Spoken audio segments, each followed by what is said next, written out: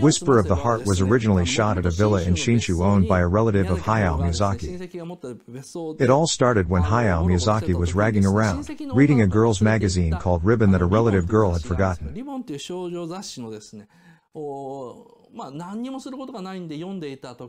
At that time, Mamoru Oshii, Hideaki Anno, and many others came to the villa, and I heard that Hayao Miyazaki sparked an argument with everyone there. Can this be made into an anime? Or, more fundamentally, can a shoujo manga be made into an anime? I said, can this be made into an anime? That's a great thing to say. In other words, Hayao Miyazaki doesn't recognize at all the history of girls' animation, which includes Candy Candy, Witch Girl Meg, and on and on. That was not a girls' anime. It is not an animated shoujo manga, but simply made in the same Tezuka Osamu like grammar of animating a shonen manga. I mean, can the grammar of shoujo manga itself be brought into anime? Can the grammar of shoujo manga itself be brought into anime? What I mean is that for Hayao Miyazaki, shoujo manga, as written in the project proposal, is a world of half-truths.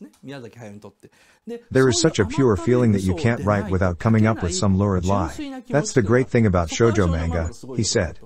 It depicts the kind of pure feelings that can only be written about with the use of a few silly lies.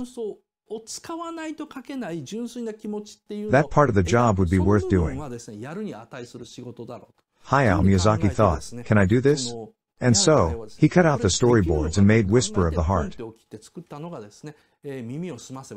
At that time, Hayao Miyazaki was his own producer. It's not that I am a junior who is close to you, as I do storyboarding and scriptwriting myself. In the animation industry, seniority and juniority don't mean much, but you decided to give more opportunities to the younger generation, which is why you made Kondo-san the director. How do we establish the realistic and sordid lie that I mentioned earlier?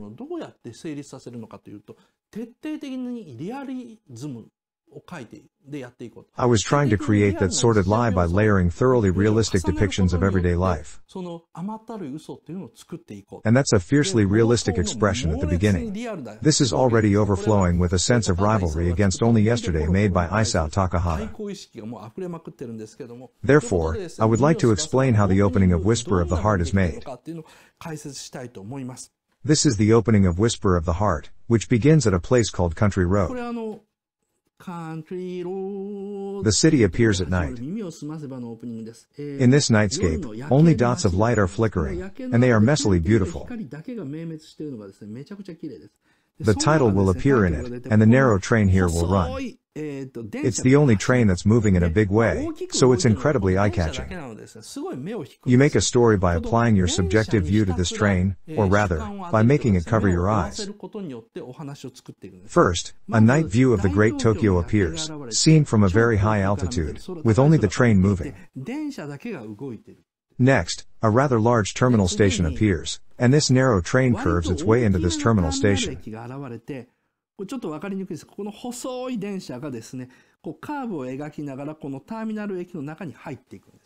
Since the only moving object is almost exclusively this train, I would say that the viewer's eyes are absorbed by this train. I think to myself, this train stops and the story begins. Then the altitude gradually decreases.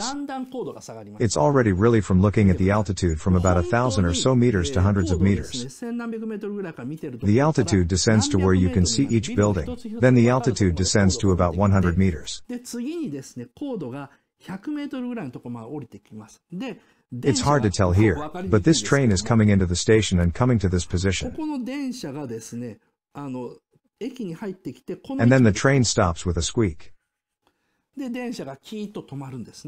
When I first saw it, I thought, oh, is this where the story finally begins?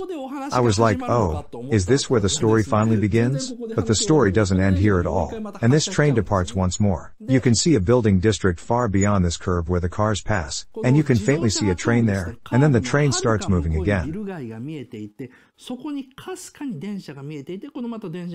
In other words, you show the terminal station, the big Tokyo, and then you see a little rural terminal station in the middle of it. The train stopped there, but furthermore, that train leaves, and the train goes to a place where there is no this building district, a much lonelier and darker place.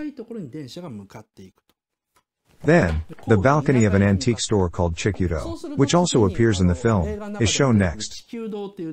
As I watch the old man breathing on that balcony, I see the train I just saw speeding past the railing of that balcony.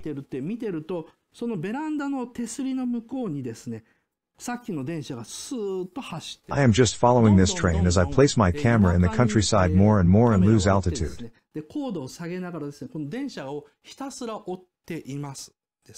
Finally, the train stops.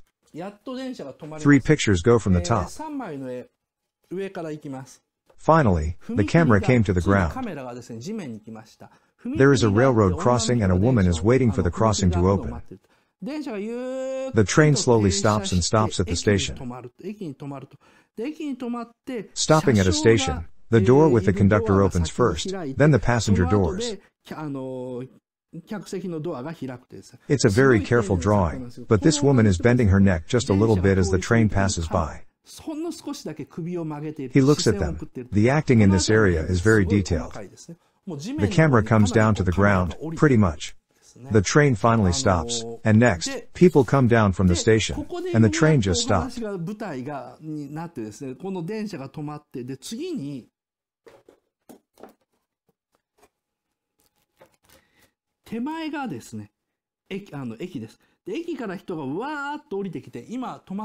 So all the way from the Great Tokyo, which is seen from an altitude of about several thousand meters, in the Great Sailing Room, following the movement of the train. To think that that train went all the way to the countryside and finally stopped at a small station with a railroad crossing. People started to flood in from there. A family mart can be seen over here. The actual convenience store is clearly visible and people flood towards it. Then, inside this family mart, the main character, Shizuku, is expressionless, buys a single carton of milk, and walks out the automatic door of this family mart. Finally, here comes the main character. Not the dramatic way the main character appears in Hayao Miyazaki's animations, but a great restraint, far up in the sky, all the way down. While everyone else was going into the family mart in front of the station next to this ground level crossing. One person, the protagonist from this family mart, is a character. This animation, for me, is still this Miyazaki animation, as Toshio Suzuki and Isao Takahata have said in this book of Whisper of the Heart. It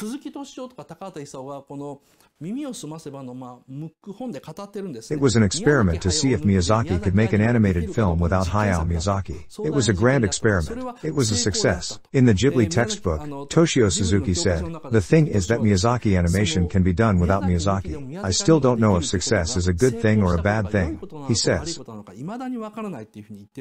Hayao Miyazaki himself has left several traces of this animation. For example, this is something I don't do very often in my animation.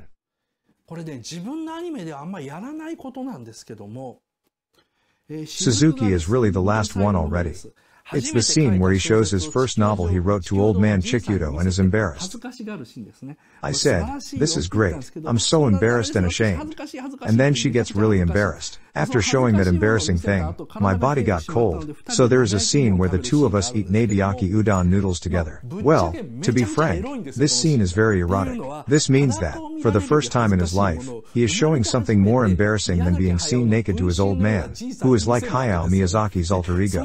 Afterwards, like after a man and a woman have sex, only the scene where they are cooking udon noodles in a pot in front of a fire smells a bit messed up and erotic in this anime. Oh, I thought, what the heck, I've got Hayao Miyazaki out here.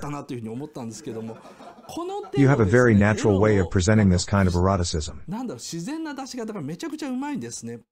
This Nausicaa of the Valley of the Wind, in which Nausicaa is captured by the Pajide people. Asper. When you shout Asper, Hideaki Anno points out the scene where the breasts are bouncing around. Hideaki Anno said in the audio commentary that the shaking of the breasts is quite wonderful. Hayao Miyazaki was the first person in the world of animation to shake his chest, wasn't he? So you are saying, I think. I'll explain that in detail in this scene. When I turned my body over to yell out this Asper with worry, my boobs came up to my chin. By lowering it one more time below the face, the boobs would come above the position of the face and then lower one more time. I do the part where the breasts are wobbling, but probably no one would find this erotic if they watched it on TV on a regular Friday roadshow. I think it is a very natural scene where Nausicaa is worried, but she was very happy to do this kind of thing, and there was a great deal of eroticism on site. Something like this is what Hayao Miyazaki would do. Other than that, Katayama-san pointed out, Nausicaa jumps out of the Pejite ship in a Meve.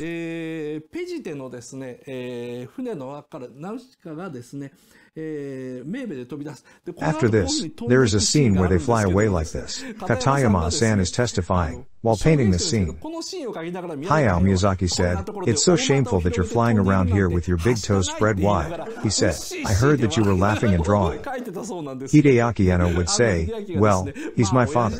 And I'd say, "What a petty daughter. I'm just a father." And he says, "What a petty little girl. I'm just a father." And he draws the picture. I'm sure you can check the audio commentary to see what I mean.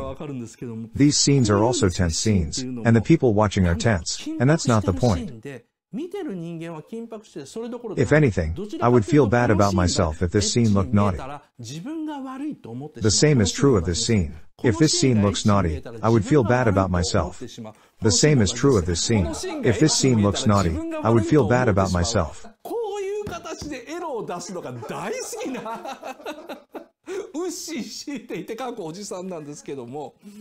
It is interesting to note that Hayao Miyazaki's fingerprints in this area are still rather present in Whisper of the Heart.耳を澄ませば中に残ってるところが面白いですね。